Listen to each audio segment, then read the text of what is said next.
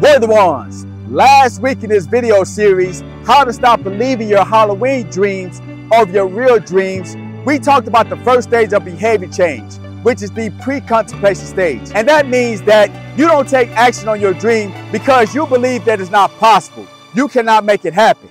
And we also discussed how limiting subconscious beliefs can help hating this disbelief.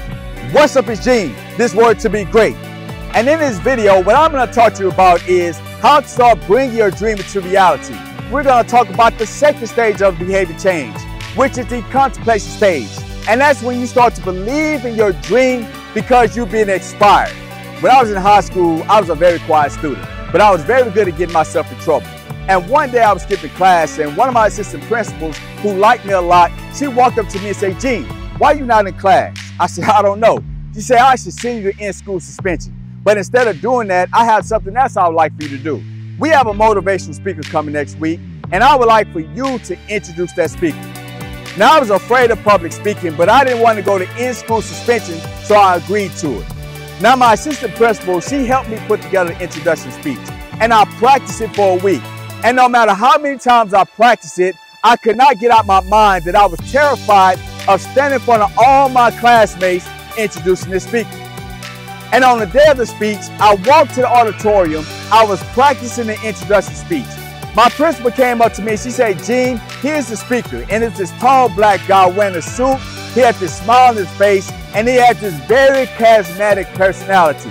He looked at me and said, "Young man, are you ready to introduce me?" I said, "Yeah, I'm ready. I'm ready to go." Now, and the truth is, inside of me, I was terrified out of my mind. I could hear all my classmates come in the auditorium.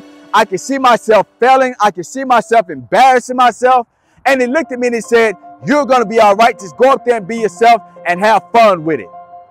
So when I walked on that stage, I got up there, I felt this jolt of energy in my body. I felt like I was supposed to be doing that. I gave the speech from my heart. I talked off the top of my head. I talked about this great speaker. And I remember thinking to myself, man, I would love to do this one day. And when I walked off the stage, the speaker came up, I went in the audience, and this guy was so good at motivational speaking.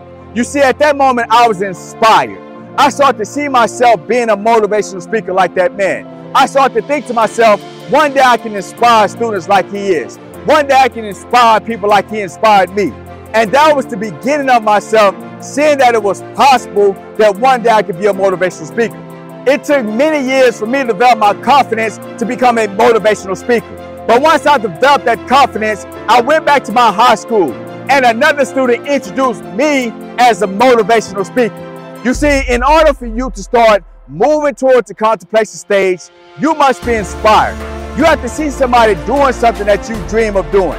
You have to see yourself doing it as well.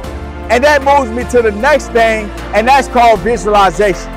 You see, in order for you to start to live your dream, you have to visualize yourself living your dream. You have to see yourself accomplishing. You have to see yourself doing the very thing that's in your heart. But in order for you to do so, you have to master two parts of visualization. The first part is the external visualization.